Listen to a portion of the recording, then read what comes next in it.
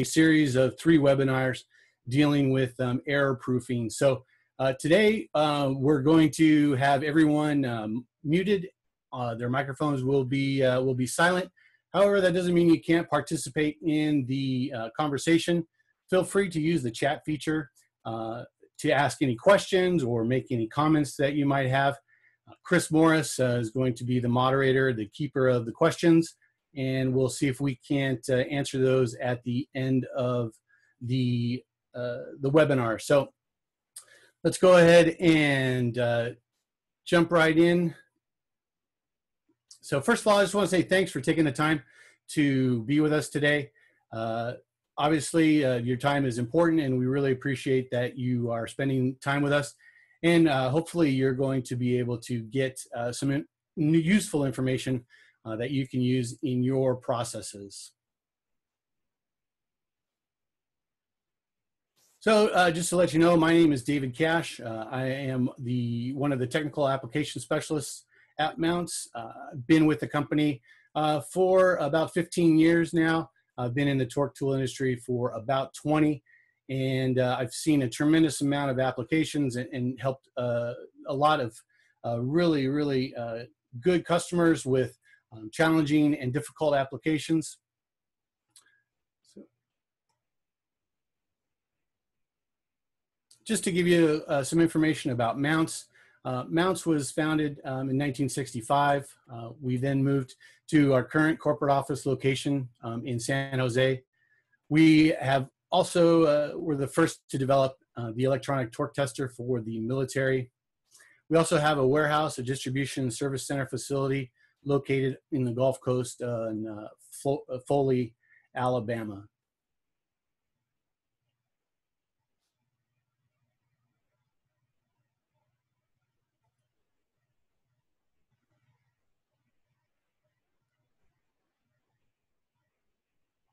So what we're here for today to talk about error proofing and how we can implement that into our strategies for manufacturing. The error proofing, or poke-yoke, which translates from English, was derived from the Japanese. And I did say poke-yoke, not poke bowl. So I know it's getting lunchtime here on the East Coast where I am. So I just wanted to make sure that you heard me correctly. So what is poke-yoke? It is gives us the ability to either mistake-proof or prevent inadvertent errors within a given task or process. So if we look at that and how that works in doing lean manufacturing, where we're trying to be as efficient as we can to prevent errors from becoming larger, that would prevent us to be able to fully get the most out of that lean manufacturing. So the poke-yoke helps to either shape behavior or put in constraints as it may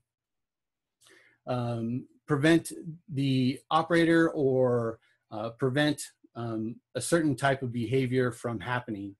So if we look at what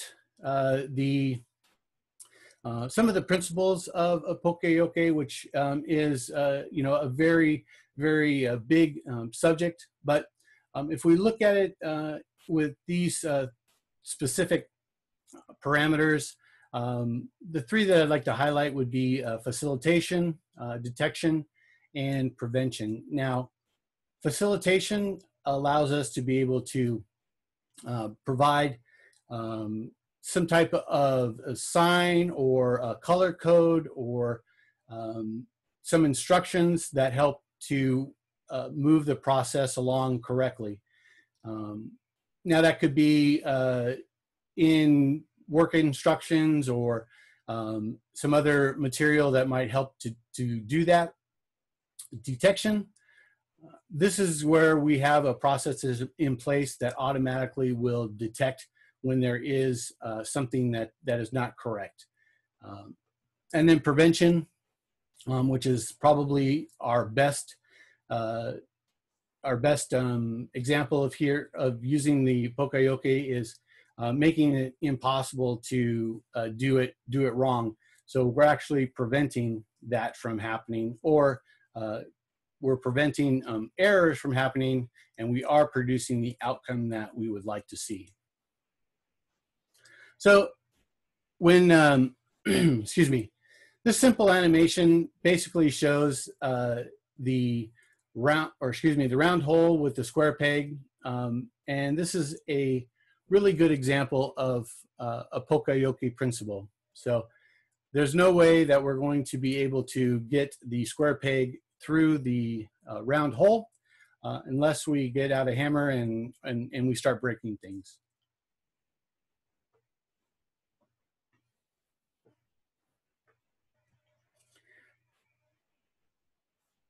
So if we look at poka-yoke in everyday life, if we look at a car, for example, if we go to start that vehicle, it needs to, the car needs to be in park or in neutral. Nowadays with keyless cars, our foot would have to be on the brake. So these are all steps that need to be satisfied before we're able to start the car. We can also see this in our homes, for example, with everyday appliances that we might use that won't function unless the door to that appliance is closed. So we can't accidentally turn on the microwave without the door being closed, vice versa, for safety reasons and for its operation.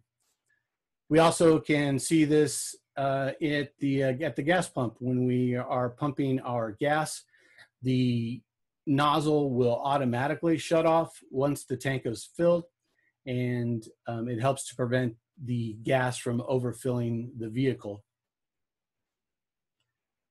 Another example would be elevator doors. They're designed with sensors to make sure that the doors themselves don't close on someone to prevent any type of injury. But if there is sensors do detect that there is someone or something in the way, the doors will remain open to allow that person to be able to get in or get out of the elevator. So those are some simplified examples of everyday life poka-yoke or error proofing scenarios. So when we look at the assembly tightening and some of the failures that we can see here, obviously minor fastening errors can quickly bloom into very, very large problems that may cause a tremendous amount of work and additional financial costs. But some of those failures could be the under tightening of a fastener. Obviously, you have the ability for over torquing a fastener. And in both cases, this could be a safety critical application where if a fastener fails, if it shears or the fastener becomes loose, we could have some catastrophic failures. And basically a 5-cent fastener could cause upwards of a tremendous amount of damage that may occur. So financially, this can be a problem, and obviously with productivity, that could be an issue as well. The amount of time that it would take to either do rework or create a new part for that specific assembly. So those are some of the tightening failures that we may see typically in an assembly process. So what are the risks as it relates to manufacturing and some of the challenges that you might see? So there's the risk of improper torque control. Again, we're touching on the fact that we want to get the fastening done correctly. The risk of over tightening, possibly the risk of cross threading, Also, human error plays a big part in some of the manufacturing challenges that come into effect with the assembly process. We can also take a look at assemblies that have missing screws or unfinished rundowns, missed data collection process for documentation and traceability, and then also making sure that tools are performing correctly, that they are in calibration and performing to the standard that they need to be. So let's go ahead and we're going to take a poll question, and that question is will pop up here in the screen. So please just go ahead and take a few minutes to answer that question, and we'll take a look at some of the challenges that you might see with your fastening process. And let's see what we get.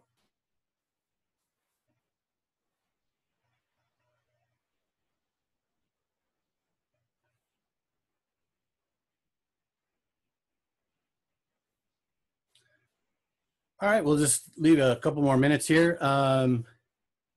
Chris, I don't see the results coming through on my screen. Perhaps maybe you can tell us if you can see it there, what the results are. Oh, there we go.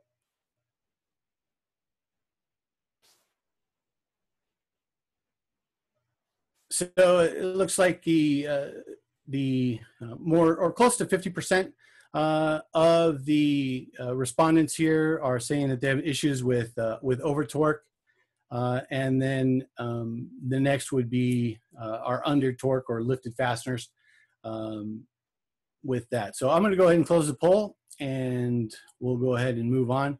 And hopefully you will be able to help with some of those questions, or help to see some solutions that we can help to answer those for you. So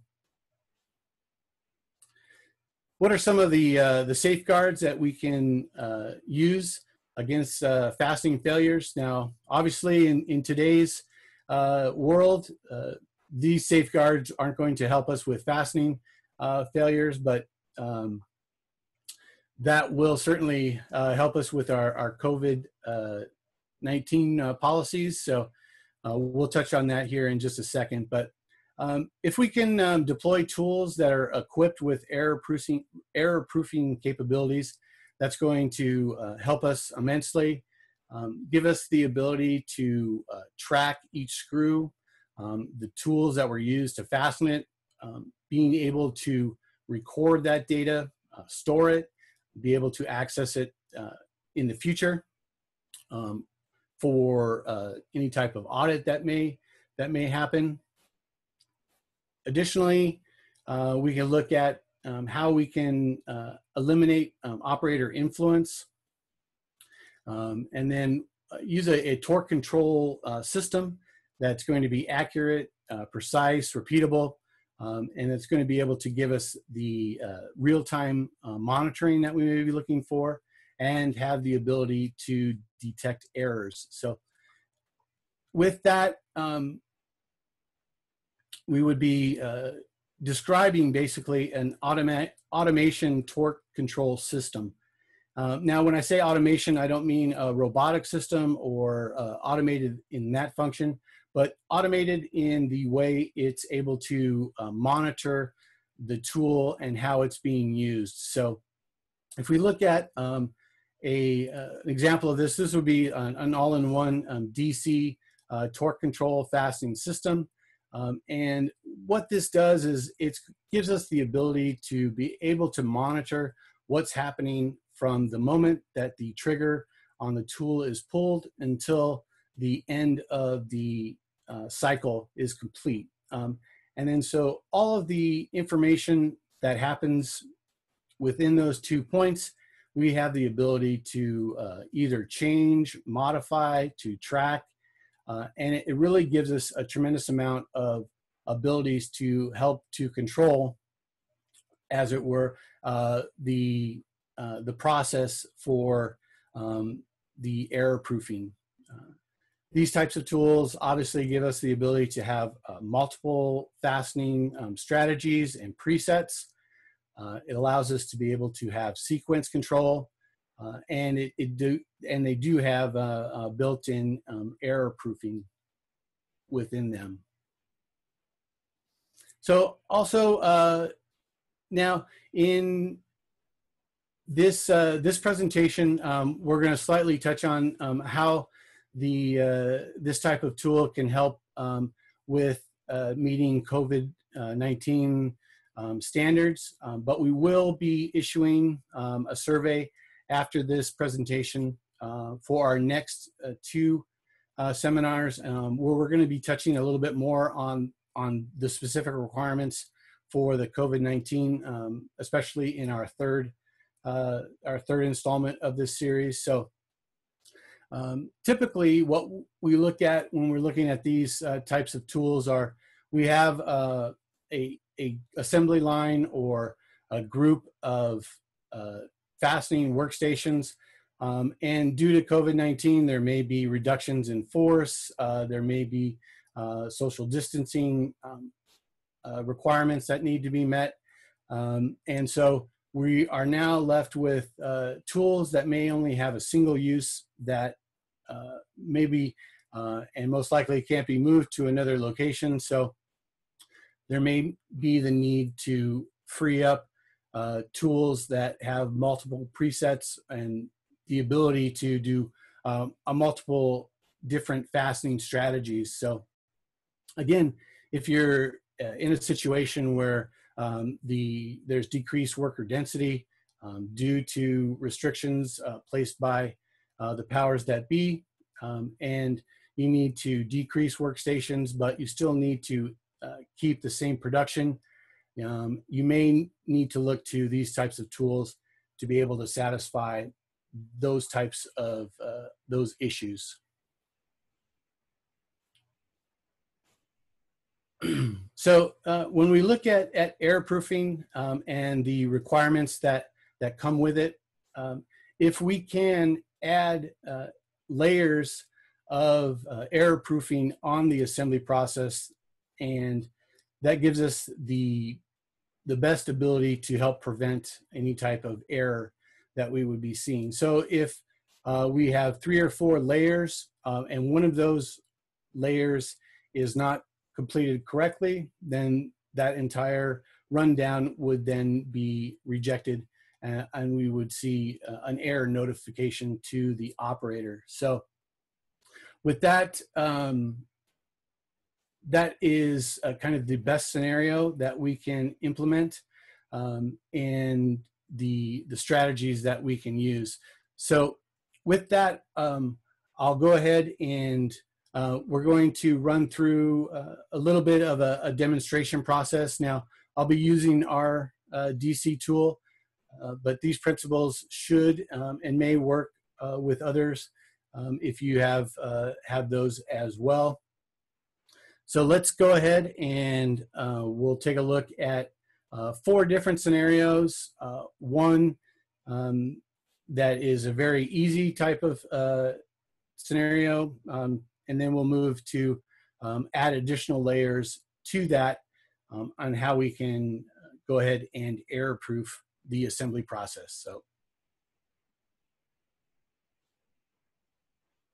So in scenario 1, we have a situation where the operator, in some cases, doesn't completely finish the torquing operation. So it may be an example of a high production environment where the operator needs to finish their assemblies in a rapid pace, and they may not completely wait for the tool to finish its cycle and completely torque. So what are some of the things that we can do to be able to help satisfy the requirement for that specific scenario? So let's go ahead and take a look at our tools here. What you'll see on the screen here is I have our MDC unit, and then I have our tool over on the other screen. so we can kind of see what's happening during the simple processes. So to be able to ensure that the customer, or excuse me, the operator is completely using the rundown, there are a couple parameters that we can use on our controller. The first would be giving the ability for the operator just to simply hit the trigger, and then once the trigger is pressed, the operation begins. And so for us to be able to do that, I simply log into our system and I go to our controller panel.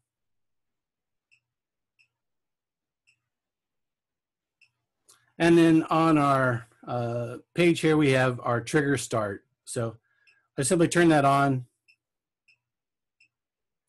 Now we can roll back out to our operation screen. And then as I apply any type of, excuse me, as I hit the trigger on the tool, the tool will then operate and it will run until there is an error or the fastening is complete.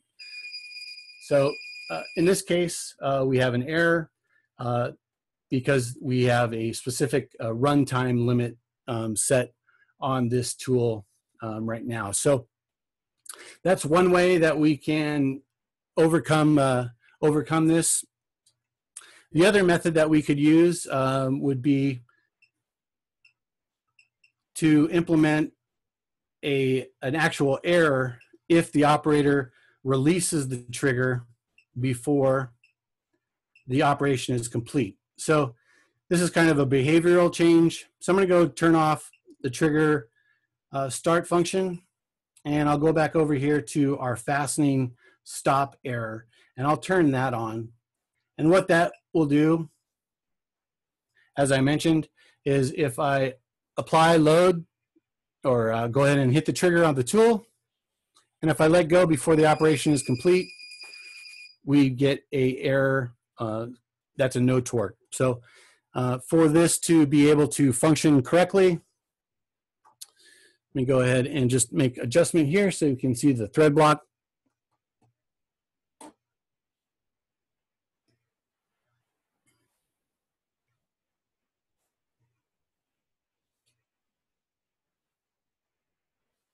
And dial in that focus there. So there we go. So in this case, if I were to run down a fastener, we would go ahead and get an OK. If I'm in the process of running down a fastener and I let go, then we would get our no torque complete. So that would be kind of a very easy and simple solution to prevent the operator from not letting the tool complete its cycle before we move to the next fastening operation. So our next scenario for number 2 is going to be giving us the ability to properly count the number of fasteners in a specific assembly. So in our example here, we have 3 fasteners in our assembly, and we need to make sure that all of those get assembled. So for us to be able to get feedback from the controller, we can go ahead and use a screw count function, or in this case, I'm going to go ahead and use a model function on our controller. And what this does is it allows us to be able to use different presets for different predetermined fastenings within that specific preset in that assembly. So I'll touch on a little bit more of what it can do when we take a look at the model itself in the controller. So if we go into our menu and we look at our model, we have basically 20 different steps that we can do within a specific model. We do have the ability to have 15 different models in the controller, And within those 20 steps, we have the ability to do a fastening process. We could also communicate with some I/O devices, either a PLC or some light trees or pneumatic actuators, or other safety critical components that we may need to implement. But for this case and this example, we're going to keep it very simple that we're just going to have one fastening step. We're going to use preset 1, and there's a count of 4 fasteners. So for us to go ahead and switch our controller from our preset mode to model mode, I just need to go into the controller and make that adjustment. So we have our model selection mode. I'll turn that on. And then we log back out. And now we're in the model mode. So I want to use model 1. Again, this gives us a count of 4 fasteners. And our torque value is here. And then we do have still our fastening stop error on the controller. So if I just run down 4 fasteners,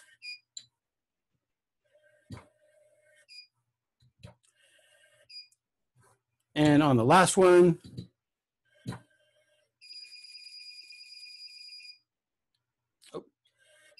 there. So now our model is complete, and then we get that signal to the operator, letting us know that yes, indeed, we did hit all of the fasteners that we intended to fasten. At this point, we now can have the model communicate, again, like I said, with a PLC or some line control to move that part out, bring the next one in. It can get very, very complex. And again, this is just a simple view of that. Now for our next scenario, this is going to be an example of where we have the ability to actually monitor the amount of angle a fastener rotates. So we have our torque that we're monitoring, and then we can also monitor our angle.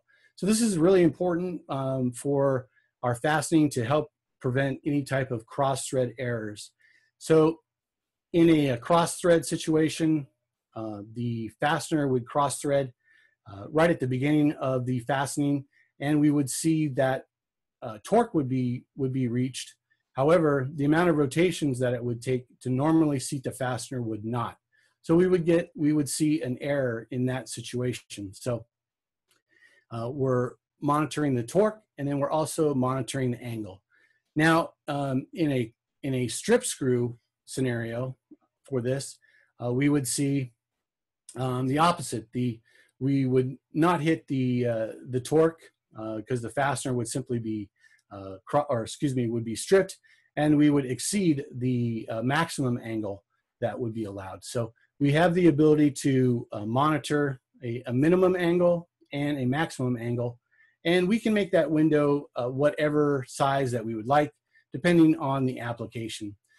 There are ways that we can monitor, we can determine the amount of angle that is typically in the rundown, and then we can go ahead and make adjustments there. So in this scenario, we have a gasket type scenario where the part needs a gasket, or the assembly screw needs a gasket. If a gasket is not present, we could have a failure in the assembly.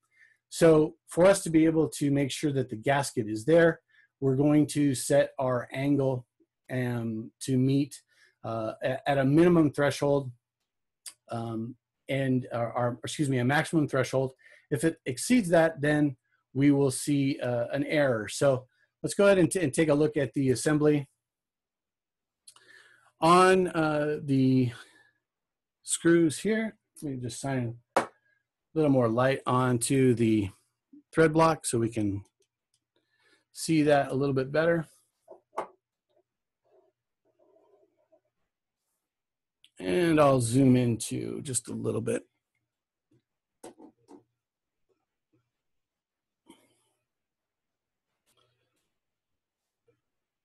So if you could see here on these fasteners, let me make the adjustment to this focus. Okay, so we do have our gasket material on this fastener here. We have it on the second fastener, and then we also have it, or we do not have it on our third fastener. So let's go ahead and we'll change our model here to model number 2. And this is going to monitor basically the amount of angle. And we can take a look at what that looks like in our fastening menu. So for our model number 2, we see we're using preset number 3, and the count is at 3. So in our fastening preset, if we look at the third preset, we can see that our maximum torque angle is 2400 degrees of rotation. So as the fastener turns, if it turns more than 2400 degrees of rotation, then we're going to see an error. And without the gasket present, we should expect to see that. So now that we're here on model 2, we can go ahead and run these fasteners down. Let me just make another adjustment to the camera.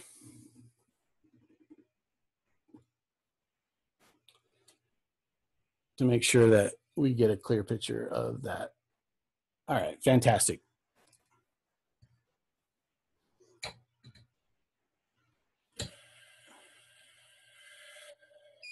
So in our first example, we have hit the torque value and we didn't exceed the amount of angle that would be needed. Same again for our second fastener. But if I fail to put the gasket in, now the fastener itself did not fully seat, and we did get our error. So for us to be able to finish out the model, and now we have a model complete, and we're now back to the beginning of that specific cycle. So in this scenario, excuse me. In this scenario, we were able to monitor the amount of maximum angle that would be affected if it needed to monitor a gasket type application. So now let's go ahead and take a look at our fourth scenario.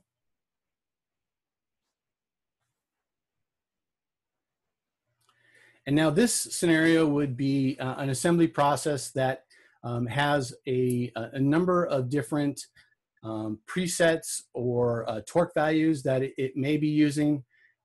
It also could be maybe the same fastener torque value, the same fastener head size, but the length of the fasteners could be different. And in being able to fully assemble this type of assembly, we can do that in basically a sequence that would allow us to be able to control which fasteners we are using and be able to monitor those within the sequence. So for example, if we were using, in our scenario here, we have 2 different torque values. We have 2 different fastener sizes, but in order for us to properly seat the assembly, we need to do 2 of each at a time to properly seat. So we will do 2 of one preset, 2 of another preset, but the sizes of those fasteners are different. So we want to make sure that we don't see an error with the operator being able to not use the correct fastener in the correct location. So let's take a look at what that scenario is. Oh, hold on one second. Let me go back. There we go. So now in this example, we'll use our models again. And if we look at model 3,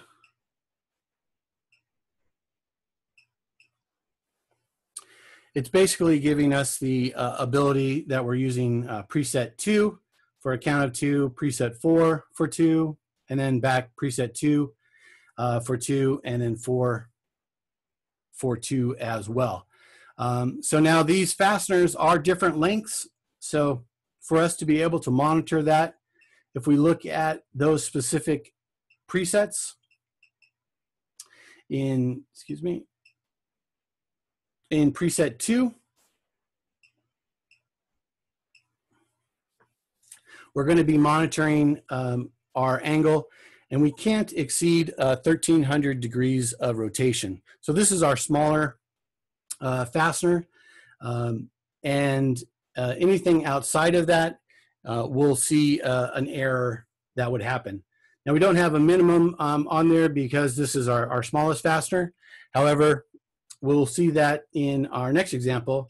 If we look at preset number 4, and we look at our minimum angle is going to be 1300 degrees, and then our maximum angle that we can go would be 2000 degrees for that specific fastener. So with that, if we go ahead and commence that model,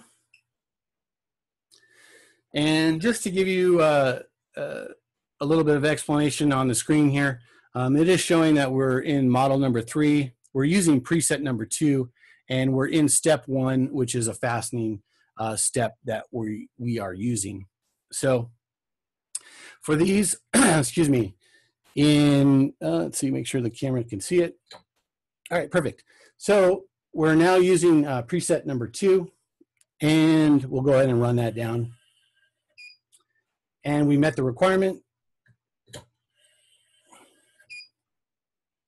Again, now our model has changed now to preset 4, and we're on step 2, which is our fastening step.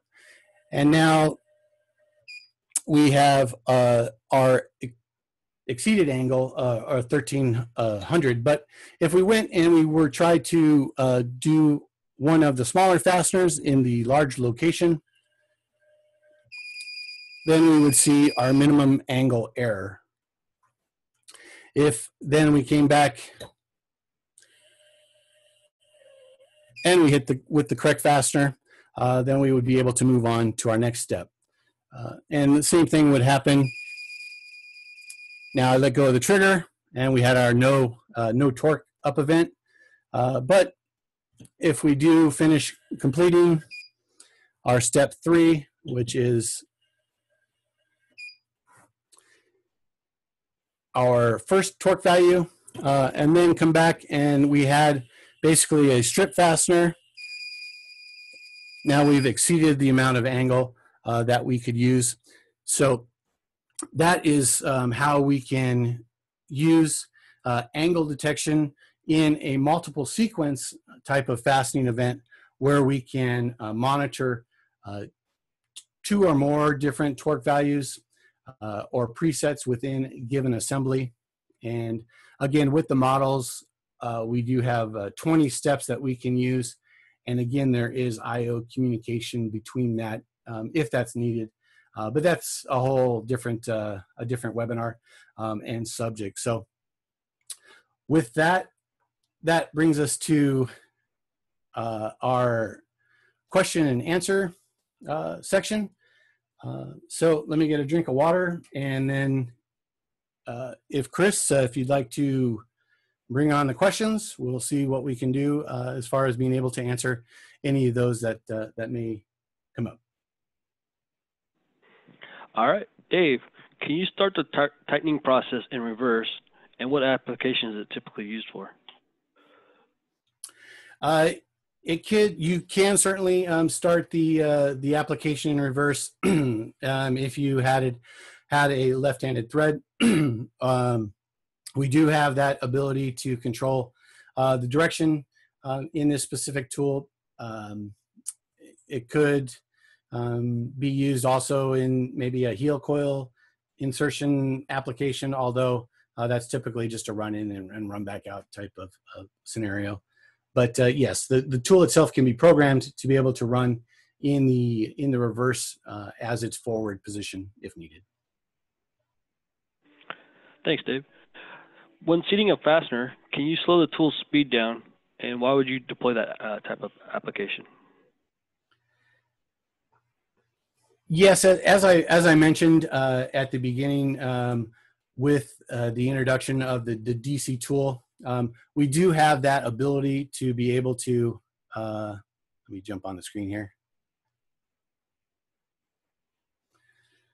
We do have that ability to be able to monitor that situation. Now, typically, with a DC tool, you want to be able to use the RPM that's going to be correct for the torque that you're using. Now, in this scenario, I have a very light torque that I'm using in this example, and the RPM can be quite slow because if we're using a really fast RPM at a low torque value, the inertia that's generated from the tool when that shuts off could move us into an an over torque type of situation. So it's best to use kind of an RPM that may be slated for that specific torque range. However, if you do have a longer fastener, or you want to be able to maximize the ability to be able to efficiently run down a fastener, we do have the ability to have a free run time, which is basically an angle setting where we can run the tool at its full power and for a certain amount of rotation or degrees. And then we can go ahead and shift the tool back to the automatic RPM just before it's about ready to seat. So we get the ability of both worlds of being able to run at a very fast, high RPM, but also maintain torque accuracy, especially at a low torque type of fastening event. So we do have that function that is available on our tool. All right, thanks, Dave. Next question: can this tooling system be used for fastening thread cutting screws? It certainly could. You just want to make sure that the torque that you're using or needing to cut obviously meets within the requirements of the tool. But you can certainly do that. You can set up angle requirements with that thread cutting. You do have the ability, as I showed in this one, we were mainly focused on torque control with angle monitoring. However, we can go ahead and reverse that scenario where we can run the fastener to a certain amount of turns or a certain amount of degrees of rotation. And then we can also monitor to make sure we're within a specific torque window as well. So that's kind of a nice function of our tool, is that we can run it in a torque monitoring, or excuse me, a torque control mode with angle monitoring, or we can run it at a angle control with torque monitoring. All right, thanks, Dave. Can a barcode system be used with this? It sure can. You can use the barcode to be able to pull up specific presets or pull up a model. You can use specific barcodes to change the scenario, or if a part comes down, you have the ability to add a barcode or serial number to a data capture event that happens with this. So a barcode certainly can be used with this tool. All right, thanks, Dave. That's all the questions we have. All right, fantastic. Well, I just wanted to remind everyone that we do have 2 more installments of this webinar series on error proofing. We're next is on June 4th at the scheduled time here, same at 12 Eastern Pacific time. This will be looking at another way that we can error proof, not with just a DC tool, but how we can use another device to do that. Again, we'll have another one where we'll kind of culminate the use of all of the different uses of the airproofing systems that we'll be demonstrating, and then we'll also touch on a little bit more on the COVID-19 requirements as it relies or as it relates to the assembly process and manufacturing in general. So with that, I would like to say again a big thank you for everyone that attended and participated. This webinar will be recorded and distributed and sent out to all of the attendees, and should be available also via social media, either through Facebook or YouTube as well. So with that, thanks very much. Have a great day, and we'll see you soon.